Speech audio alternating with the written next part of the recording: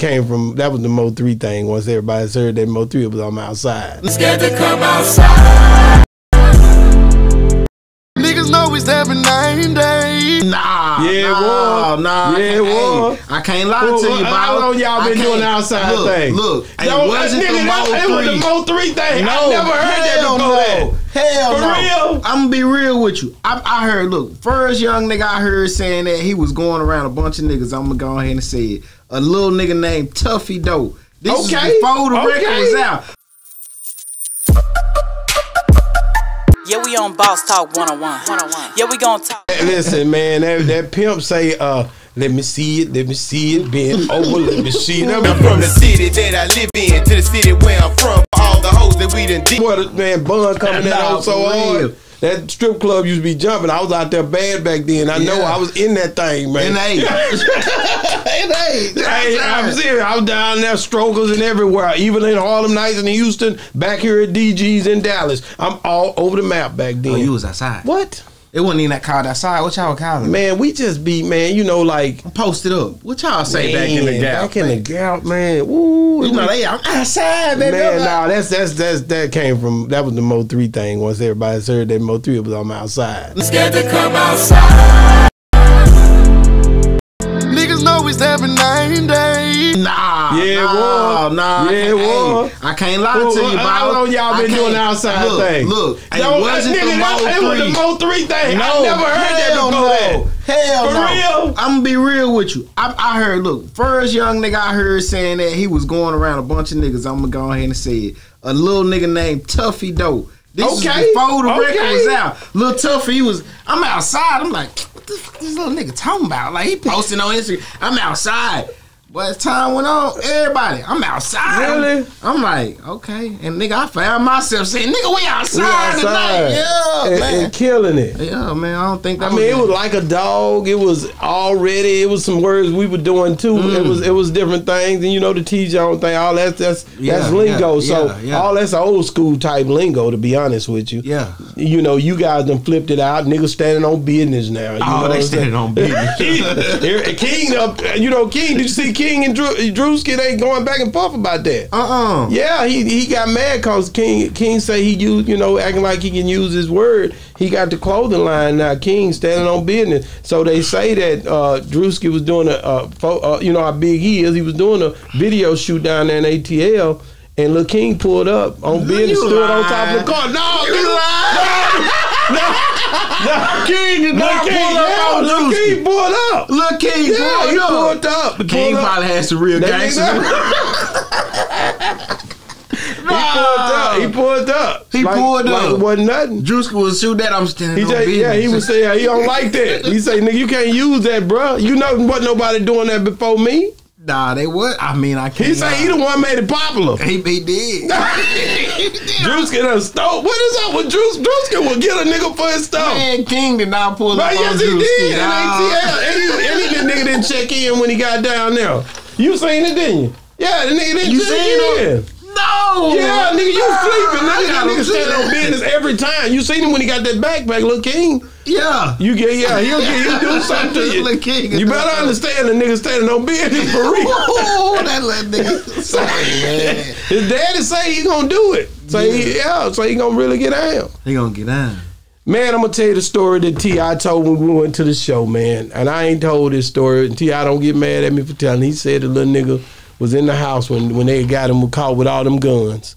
When T.I. got caught with all them guns, they came to the house and the feds came in, and when they came, they shot something through the window and it hit King. He wasn't about 5 or 6, 3 or 4, young nigga. So he said he knew King was out of control. When years later, King was in there arguing with his brother and sister and say, nigga, you wasn't in there. He was at his grandma's house. Yeah. Nigga, you wasn't in there when the feds run up in there on us.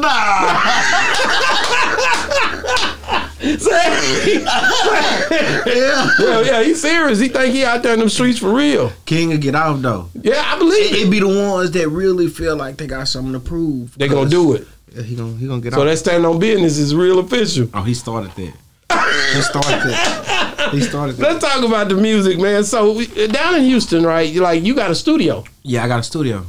How did you? Where'd you? Okay, you just papered up, nigga. Man, something like that, man. God dang me up. You know what I mean? Like shit. Really, my partner showed love and threw it to me for the low, man. What? And I copped that bitch from him, yeah, and I just turned that bitch to the See how y'all talk, to see how you did all that, cop that bitch, that's a blessing, nigga. Yeah, that was that's old school too. Oh, that was a blessing. That was a blessing, nigga. He throwed it to you. You don't gotta know, nigga, that was a blessing. Yeah, you know, I'm saying throwing it to him, but you know, really a light 40 by all I got that boy from him for. That's hard. But you talk like that's not that. I mean, people don't realize. I remember I told somebody that, you know, even this business, I remember somebody asking about getting in the business. I said it's gonna take you at least 35 to 40 to do it. At the time, I think we had 3 or 4 spots, and they was trying to get into the business. They thought I was just capping on. Oh yeah, you gonna call my nigga? Each one of these gonna hit you for 35 or 40 for sure. Easy when you start looking at the build up. You know what I mean? And the build out. Right. Yeah. You gotta have it. You gotta have a little capital. Yeah, orchestrating it, getting it in order. All that. And then that ain't talking about your employees and stuff. You really gonna get down. It's going up. Paperwork, all that. Business is not cheap. Business is organized, structured, and you do have to have some capital budget to do it. Let's talk about it, man. So you get the studio. How do you know how to operate a studio? How do you build it out? What do you do when you first get the studio? What do you get a booth? Was the booth already in there? Look, he had booths already in there. He had 5 rooms in there. Wow. When I got there. But I had I wanted more space. So one room I just knocked it completely out. Okay. And I knocked one room completely out and turned it into just a lobby kitchen. Okay. And so took the booth out of there and then left every other room in there. Like, so now it's 4 rooms instead of 5. And I just made one lobby kitchen area, and it was already nice. But I was already like a high class little kid in my mind. So when I got older and got a little money, I kept that high class with it. So I just wanted to make it look very, very nice and white. And white is my favorite color, too. So when they say white is not a color, it is a color. It's my favorite color. So you the male Lisa Ray. The male Lisa Ray? Yeah. Lisa Ray like white? Dude, you don't even know who Lisa Ray is. I do know Lisa Ray. Okay. You never see her no other color but white. Oh, now that you say that. Well, Lisa Ray was in a movie, wasn't she? Yeah. Well, that wasn't Player Club, was and she was, yeah. Yeah, all right. And she the Brad's sister. But she went in all white in that movie. Not in the movie, but if you see her. I remember her from, though. Yeah, but if you see her in a regular, she's always in white. She's like known for always wearing white. Yeah, that's her favorite color? That's all you see her in. Yeah, for sure. I love white. But most studios, because it looks better, it makes everything look brighter, especially when you're taking videos and footage and stuff like that, to do all white. So did you go around and like look at other studios to try to figure out how you wanted yours to look? Yeah, I ain't gonna lie. Shout out House of Hits, man. I was trying to copycat y'all shit, but y'all shit is just too bad, bro. Shout out House of Hits, man. I ain't gonna lie. I know Vinny looked at the doors and was like, what the fuck? I was just like, bro, it's just, I mean, it's beautiful, you know what I mean? So, yeah, but, you know, I did my own shit, you know what I'm saying, and went my own way with it, but just with the all white, I knew it could come to life because House of Hits is all white, and I'm like, bro, I done seen the all white studio before, so I know I can do mine like how I want to do it, you know. But yeah, that was it. Yeah, we on Boss Talk 101. Yeah, we gonna talk.